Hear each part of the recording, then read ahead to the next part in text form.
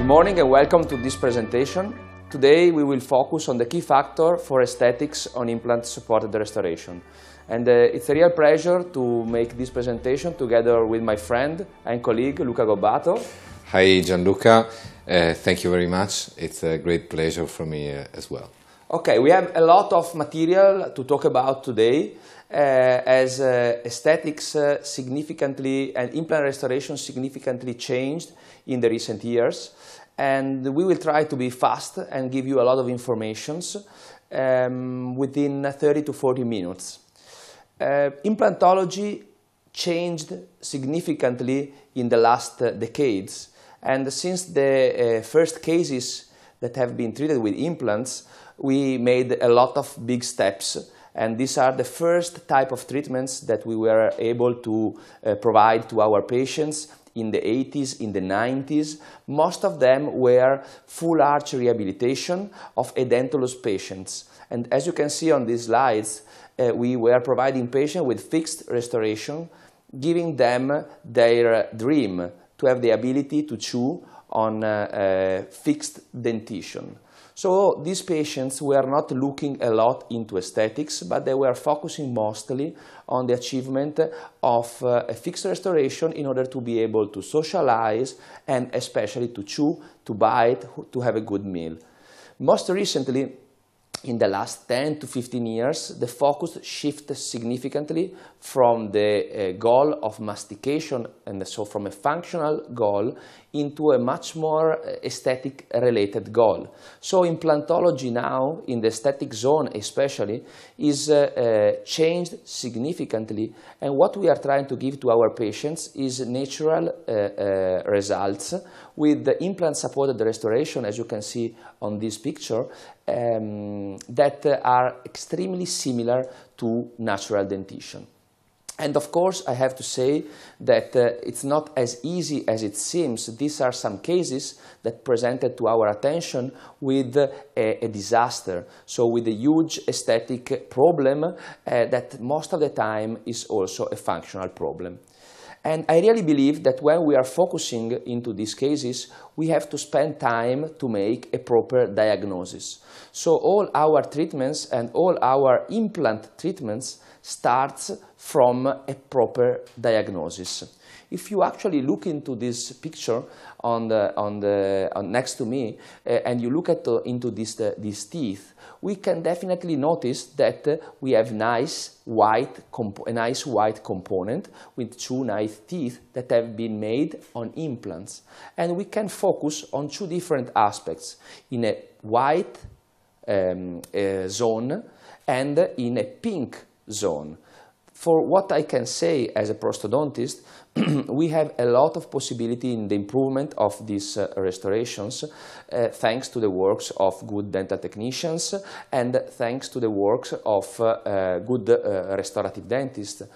But we can achieve a good result only if we can play with a lot of soft tissue underneath. That's why, to me, it's extremely important to work tightly with the periodontist, like Luca, who can really give me a good envelope in which position my restorations. And I really think, Luca, that we should talk a little bit about what you have to do to provide a good environment for the restorative dentist in order to achieve a good result.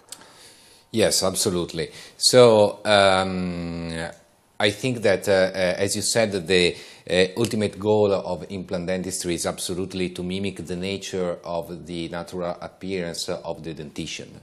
So it's extremely important, as you mentioned, to focus on the size, the shape, the position, and the color of our restoration. But what really makes the natural appearance of our implant-supported restoration is the peri-implant soft tissue compatibility with the surrounding gingiva and the mucosa.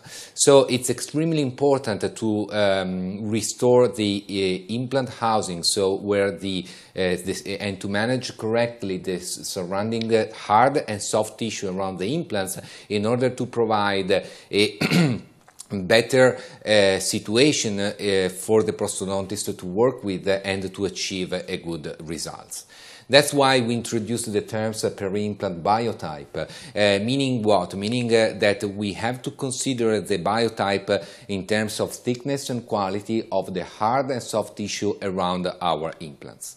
Of course, what is extremely related with the implant biotype is the implant position itself, because differently from the natural dentition, we have a moment in which we will decide which are going to be the thickness of our implant, of the tissue of the vestibule aspect of our implant is when we are going to position our implants. And that's why, for example, a nice study of Homley Wang talking about the influence of tissue biotype related to the implant aesthetics is telling us exactly which are the steps for us that we have to keep in mind in order to achieve a good aesthetics in terms of thickness of the tissue of the buccal aspect of our implants. And these aspects are related, of course, to the implant position, which is the starting point, extremely important.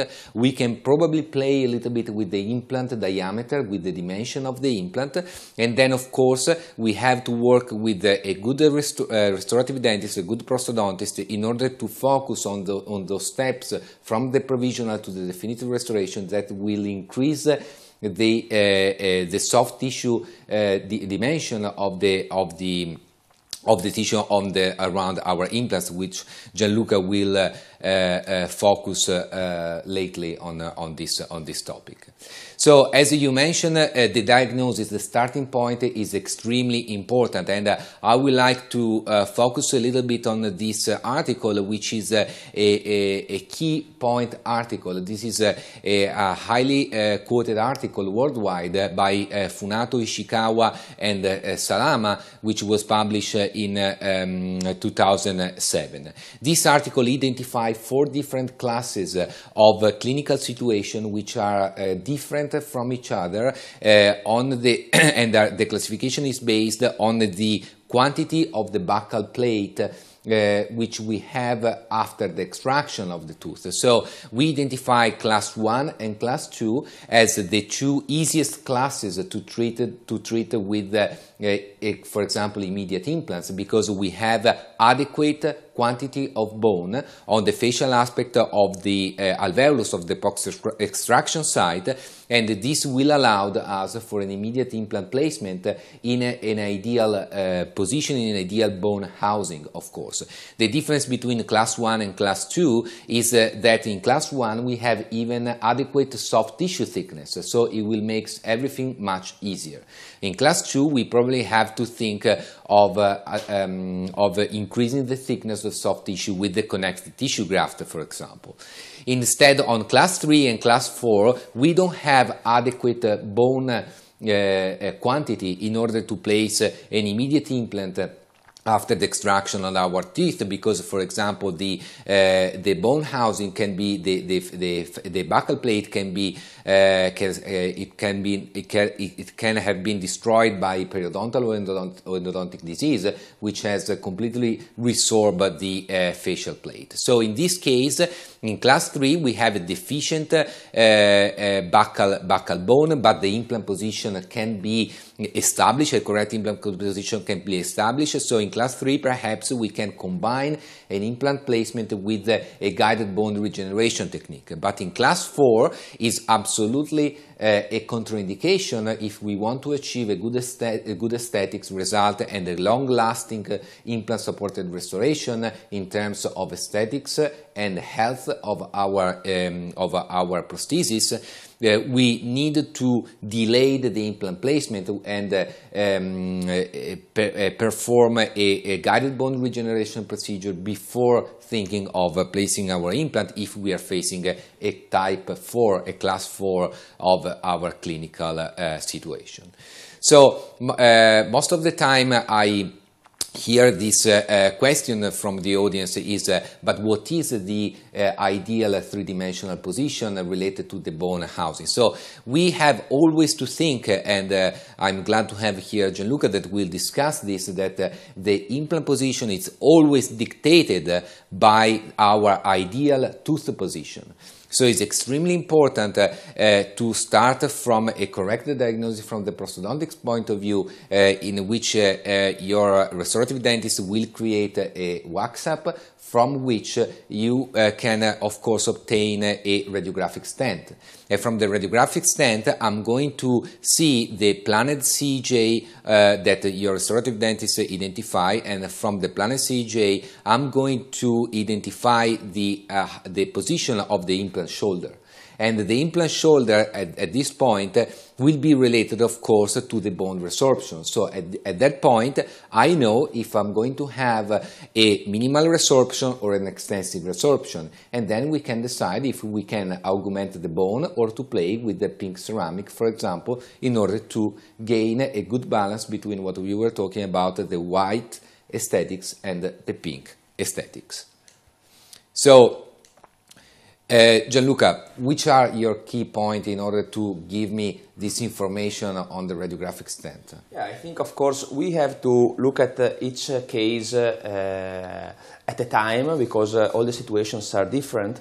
But I think that Luca touched a really interesting and crucial point. That is the fact that implantology today must be prosthetically driven. So we need to know where the teeth will be at the end of the restoration prior to starting the restorative procedure. So if you look at this case, for example, that is a case in which we have a patient with the missing 2 central incisor, and we are dealing with a young patient with maybe high lip line at smile and the 2 missing teeth.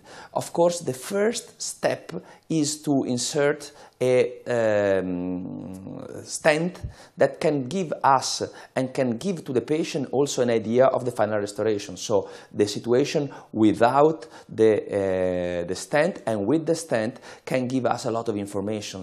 And as Luca was saying, we have to start from certain point, and the incisal edge position, it means the incisal edge position of number 8 and 9 in this case, or the incisal edge position of the full arch rehabilitation, is the first point that we have to have in mind prior to set all the teeth, as you can see, number 8 and 9, that are guiding the implant position. So we have to really keep in mind where is the incisal edge position, because from that we can understand exactly where is the cervical position, so the gingival margin position, and from that point we can make all the measurements for the proper three-dimensional implant placement. Normally we try to utilize stents that are some kind of mock-up to give the patient and to give us an idea of the final restoration, but this stent must be also radio-opaque in order to have also an image of them, as you can see on the right side of your screen, in which we can put together the informations of the bone envelope and of the tooth. And if we plan the cases carefully, like in these cases, we can go very fast from the beginning of the case till the end of the case with guided surgery, as you can see in this specific case. And the important factor is that in the same time we place the implant, we can also place the definitive abutment of our prosthesis, as you can actually see on this video. And then from the prosthesis, from the abutment of the prosthesis that are definitive abutment, we can keep going with immediate occlusal loading, as you can see in this case. So a provisional restoration that is not loaded, that's very important in partial edentulism. And in a few months we can then transfer the information from the provisional restoration into the final restoration. So I really believe that if we spend time, as Luca was saying, in the diagnosis and we plan the case carefully, all the next steps can be extremely fast and can be extremely predictable. From a prosthetic point of view, I think this slide is extremely important because we have to do a lot of steps, but actually the important part is that we relate these steps, these prosthetic procedures, to the biologic timeline that, as you can see on this on the screen, starts from the moment we extract the tooth or from the moment we start treating an edentulous site and end in the moment we deliver the final restoration. And of course we have to maintain the patients long term, so we have to see them in the future, but on the timeline of the surgical procedure, we have to provide some prosthetic steps. And only if we make all our steps predictable, consistent, we can at the end of the case achieve a result, like in this specific case, that is good after 1 year from the delivery of the restoration, and is still good when we see the patient down the line after 5 to 10 years later on. And what I will try to focus in the next part of the presentation is basically on 3 different steps, in 3 different moments in which we as prosthodontists interact with Luca, so with the periodontist, during the treatment of surgical cases.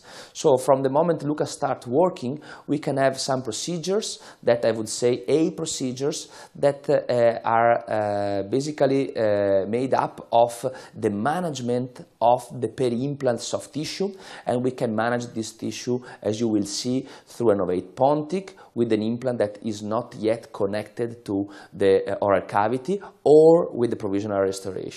Then we can have a second step of procedures that we will say are the B procedures, in which we transfer the information of the soft tissue from the mouth of the patient to the dental technicians, so to the dental laboratory. And then we have a C part of our procedures, in which we will try to maintain these procedures down the line, like long term, and we will focus in the last part of the presentations on the selection of the prosthetic material for the definitive restorations. And I think that if we consider these steps as 3 separate steps, we can in a consistent way treat our cases in the aesthetic zone. But I believe that we have in this moment make a small step back and go back to the diagnosis and start to see what I think is crucial from a surgical point of view, and Luca will tell us a lot of informations, try to identify the different clinical situations that we can face and in which we can put our prosthetic procedures. Absolutely. So, Gianluca, as I was mentioned before, the starting point is the diagnosis. So, going back to the article of Funato, Salami, Ishikawa, we know that if we are facing a class 1 or a class 2 C2 clinical situation, which means that we have intact facial plate and adequate bone in order to place our implant, in my hands, this is always a situation in which I place an immediate implant after the extraction. So which are the key factors, the key point that I try to follow in order to achieve a good result, to prepare the clinical situation in order for Gianluca to work with adequate hard and soft tissue.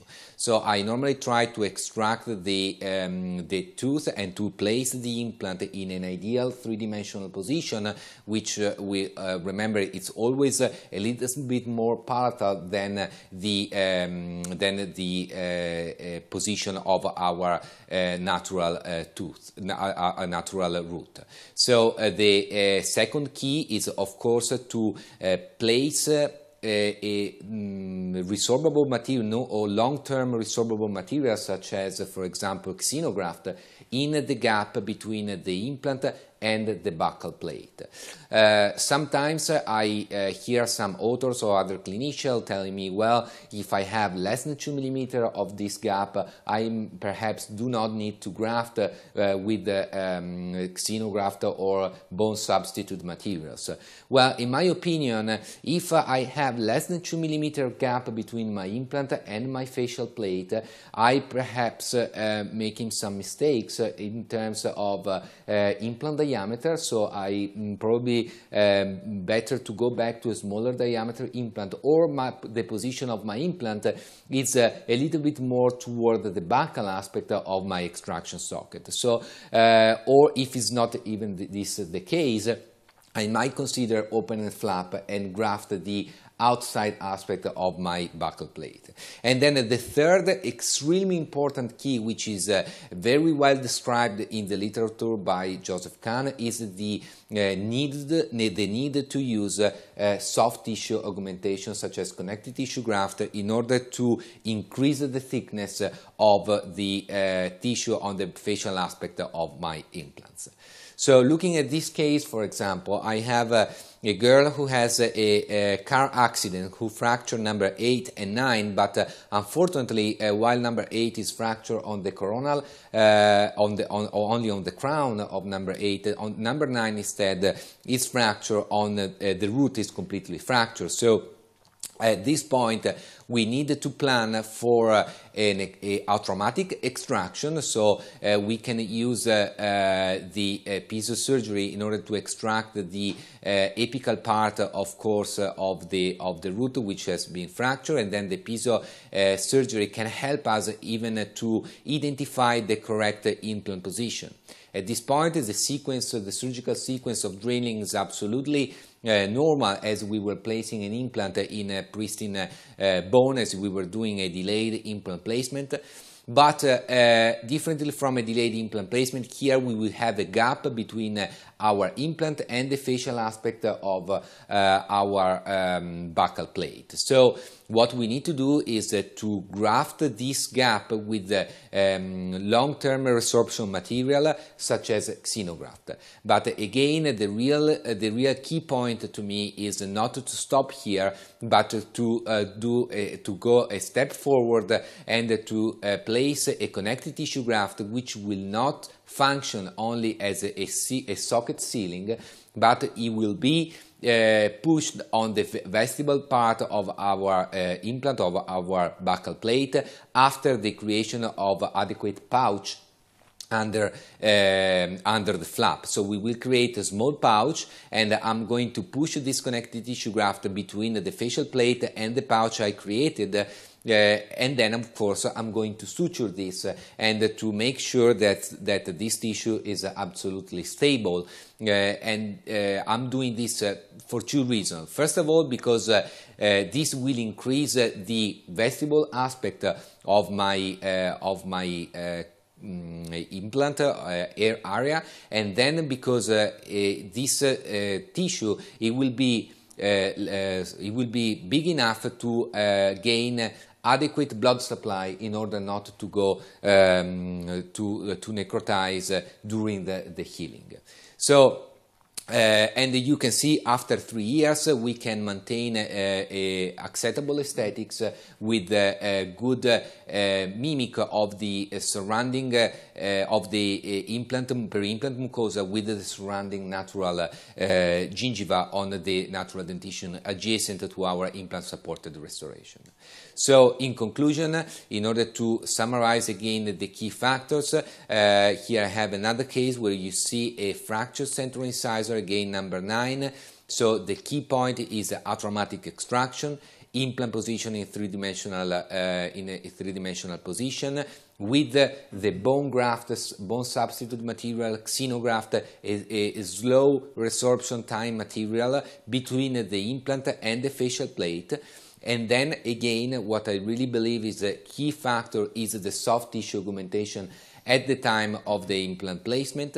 And then at this point, the patient go back to our restorative dentist who has to manage and to maintain this gingiva architecture. So let me ask Gianluca, at this point that the patient go back to you, what do you think is a crucial point to maintain the aesthetics in this and to gain aesthetics with the implant supported restoration? I think that actually, if we have the opportunity to have a lot of tissue to play with, is extremely important that we get advantage of it from day one. So if you look at the picture on the screen, you will definitely notice that in the moment in which Luca inserts the implant and put the connective tissue graft, I immediately give some pressure with Innovate Pontic. And the ovate pontic is extremely important, and it's extremely important that we apply the pressure of the ovate pontic exactly in the moment of the graft, because in this way we can get advantage of the swelling that happens in the first 24 to 48 hours after the surgical procedure, and so the soft tissue basically swell around an area that is driven by the shape of the ovate pontic. And this is important because this is not a real pressure, because the ovate pontic, in this case a temporary Maryland bridge, is not giving pressure to the site, but is basically giving only a guidance for the tissue to develop and to develop and to follow the natural shape of the ovate pontic. If we go back into the literature of the ovate pontics on fixed restoration without implant, there is not much difference from the ovate pontic we make over the implant. The only difference is that we go, as you can read on this slide, a little bit less down into the alveolar socket, because we have the implant and because we have the tissue graft. We will not go 2 to 3 millimeters along the previous root portion of the tooth, but we will basically stop our depth about 1 to 1.5 millimeters down compared to the marginal gingival margin. And it's very important, as you can see, that is a three-dimensional shape of the ovate pontic, so it's important that we give good pressure, not too much on the facial aspect, enough pressure on the interproximal side. Remember, the papilla act like water bags, so if we give some pressure right at the green arrows, we will basically guide some maturation of the interproximal papilla and the interproximal soft tissue towards the contact point. And of course, if you look at this patient in the 4 months after the surgical procedure, so after the implant placement, the patient is extremely comfortable, because the patient can speak, the patient can eat, the patient can smile with friends without any problem, so it's extremely comfortable to perform a social life, because he has a good aesthetics, a good function. And while we are providing this treatment to the patient, we are also providing a treatment for us, making our following steps more predictable and more easy. In fact, the second important step in which we give basically a management to the peri-implant soft tissue is the insertion of provisional restoration that happens 4 months after, or 3 months. Now we have fantastic implant surfaces, so we can cut down a little bit the timing for the loading of our restorations, of our restoration on the implants. So 3 to 4 months after the insertion of the implant, we perform the stage 2, as Luca mentioned before, and we can insert the provisional restoration like this. And we are still in the timing of procedure A, second part. So we have ovate pontic 1, screw retain provisional restoration 2, and is extremely important in this side that we identify carefully the cemento enamel junction of the provisional restoration. So our dental technician will design a provisional restoration with the cemento enamel junction that is exactly in the symmetrical position compared to tooth number 9, as you can see on this picture. And we will insert this provisional, try to guide the restoration, and we prefer to utilize a screw retain provisional restoration, because with the screw retain provisional restoration we can manage more easily the emergence profile of the implant restoration, that, as you can see, is definitely a little bit under contoured on the facial side and a little bit straight on the interproximal side. We will see some picture later on that will clarify this aspect that to me is extremely important. Our goal in this moment is to copy what is happening on the contralateral tooth. It means on tooth number 9. So we want number 8 to be the exact copy of number 9. And in the next 2 to 3 months after the insertion of our provisional restoration, we might see a little bit of recession of the facial soft tissue, that if we have a lot of tissue, normally doesn't change too much. But where we see a huge difference is at the interproximal soft tissue level.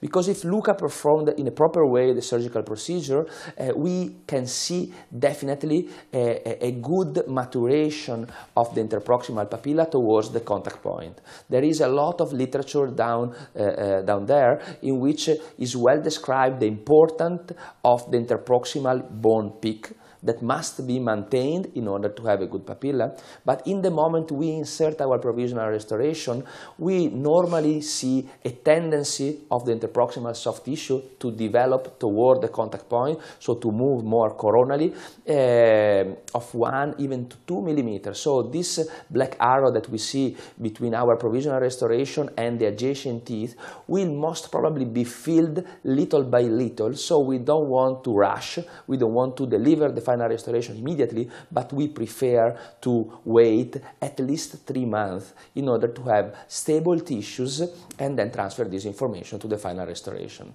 So the moment in which we jump into the B step, it means the customized impression, so the transferring of the clinical information to the dental laboratory, we have stable tissues that have been healed for 2 to 3 months.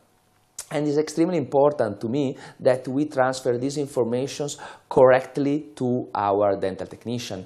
So it means that we cannot utilize stock abutment and stock tray, but we must utilize customized impression coping, as you can see on this slide. It means that we transfer, as you can see on the impression taken with the polyether material, the exact shape of the provisional restorations into the master cast for the definitive restoration. And you can see here 8 months after the extraction of the tooth, we can deliver a restoration that is a copy of the provisional restoration, of course done in ceramic material. This part is extremely important for me, so be very careful to listen to my words in the next 2 minutes, because the peri-implant emergence profile makes a big difference in the achievement of a good and stable aesthetic result. We differentiate 2 different parts: the facial profile that is identified with the red color, and the interproximal profile that is colored by blue. And on the facial aspect, we want to have an under contour profile. This paper by Rompen is extremely interesting because it's really showing us that if we have an under contour abutment, we normally see a tendency of the soft tissue to grow more coronally, and definitely a tendency not to have any recession. That's why we want to have a profile that remains under contour on the facial aspect, and then go towards the proper cemento enamel position, so to the cervical position of the tooth, right at the end of its shape. So it starts very straight, concave, and then start giving impression only a little bit more coronally. The things are opposite at the interproximal level, because if we have under contour abutment interproximally, the papillae lose their support. And you remember when we were talking about the ovate pontic, talking about papilla as a water bag, we lose that support that is present on natural dentition, as you can see on these pictures, and we have normally papilla that are much flatter. Okay, that's why when we deliver our definitive abutment or when we deliver our provisional restoration, we always try to have abutment like this, under contoured on the facial aspect and much straighter on the interproximal level, where we want to give some support to the papilla. So if you look at the case in the future years after cementation, down the line, 1 year, 3 years, 5 years radiographic examination, and at 6 years, we see that if we perform a proper surgical protocol and a proper prosthetic protocol, we can achieve good aesthetic results that are stable long term. And this is extremely important because we want to see our cases stable and nice from an aesthetic point of view, not only the day of the delivery of the restoration, but also in the future. That is something that to me is extremely important.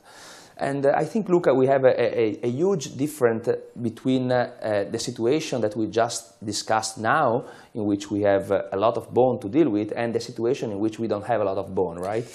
Exactly, Gianluca. The cases we have been so far, surgically, they were very easy to manage because we had adequate bone and we had adequate soft tissue. The problem really comes when we have extensive resorption of the facial plate or complete absence of the facial plate. And another extremely difficult situation is when we are dealing with an atrophic ridge. So when we have a complete absence of the facial plate, I normally do not place the implant. If I want to achieve a good aesthetics and a good result, a long-term successful result, I really think we have to manage the case step by step. So at the time of the extraction, if I realize that the facial plate is absent, is completely resorbed, I then decided to perform a technique which it's called socket preservation or socket augmentation. It means that I normally fill the deficiency of the bone with bone substitute material. In this case, I do not use, like the previous surgical situation, I do not use xenograft or long-term resorption material, but I use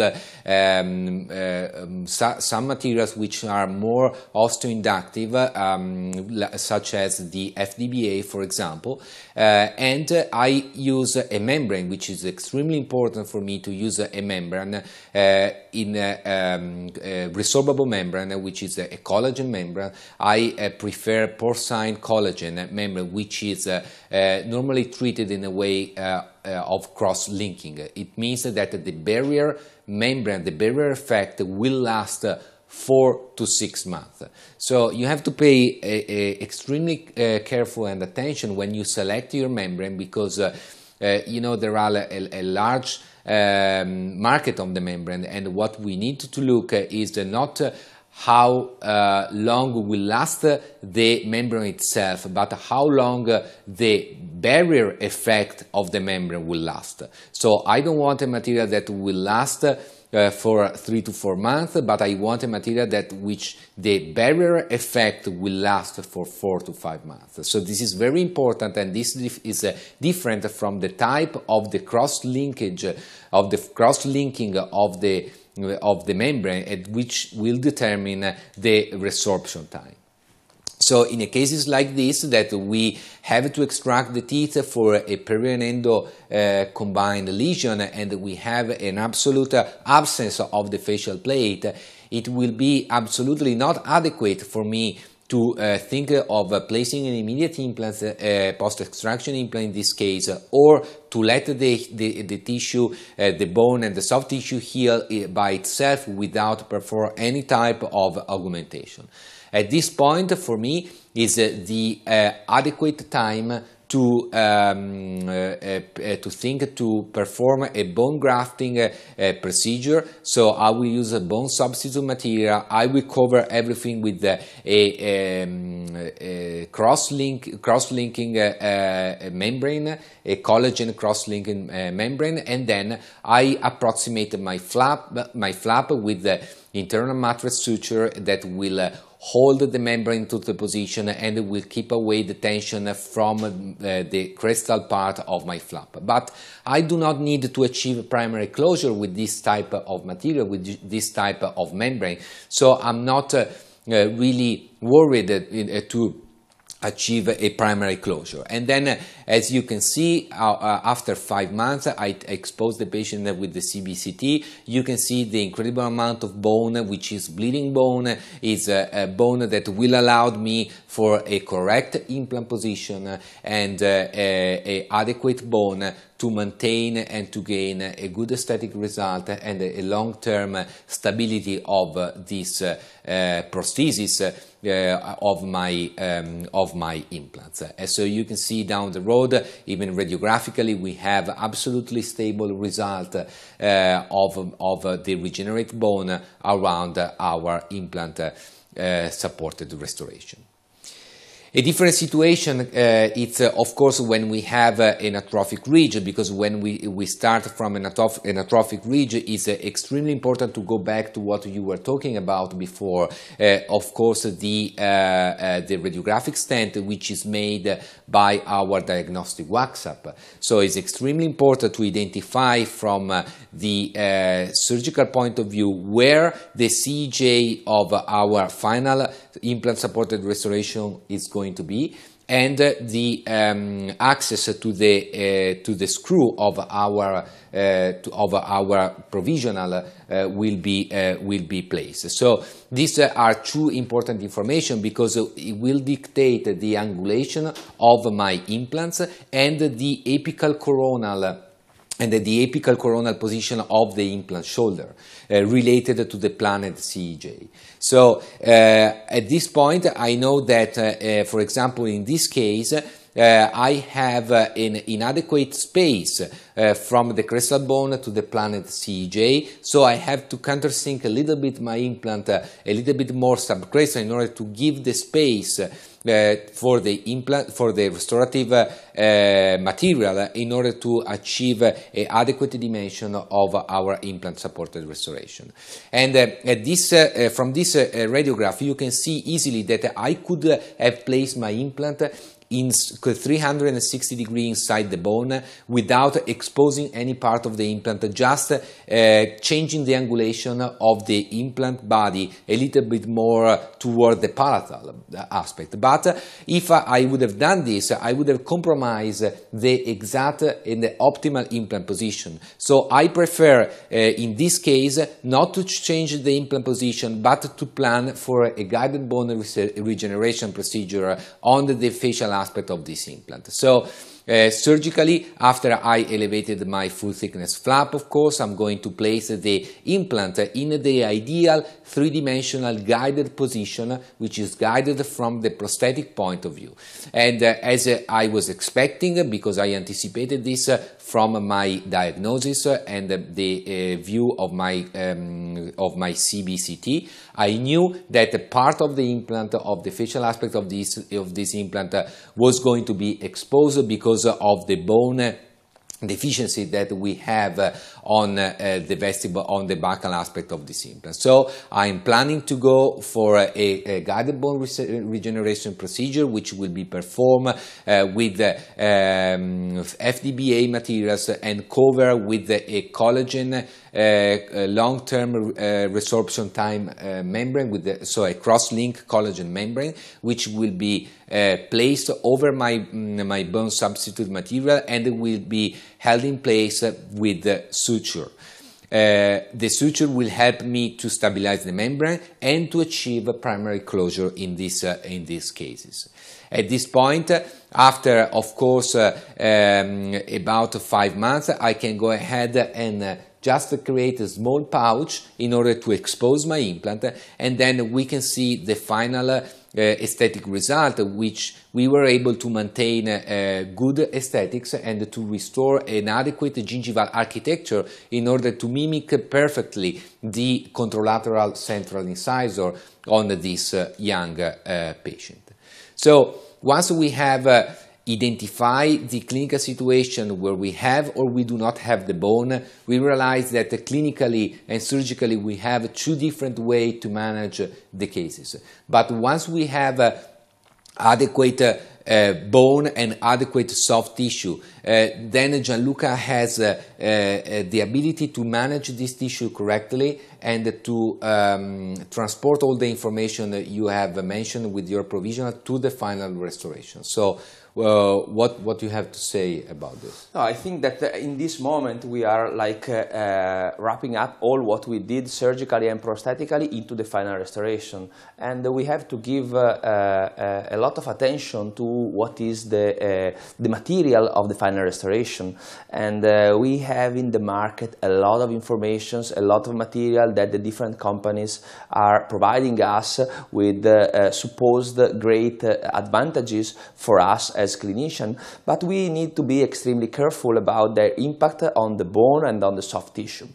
we have a lot of studies, and I believe that this is one of the most interesting one done by the Swedish group, that is telling us that biologically we want to utilize materials such as titanium or zirconium oxide that are providing a good soft and especially hard tissue stability compared to the materials such as gold alloy that were utilized mostly in the past and now are utilizing much less.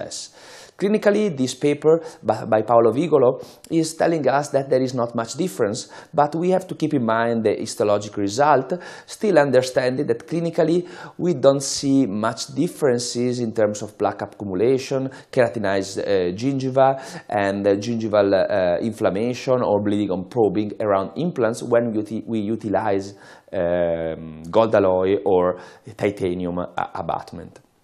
We actually, in the University of Padova, with our research team, ran a lot of research on the aesthetic implants of the different types of abutment into the color, especially the shade of the peri-implant soft tissue.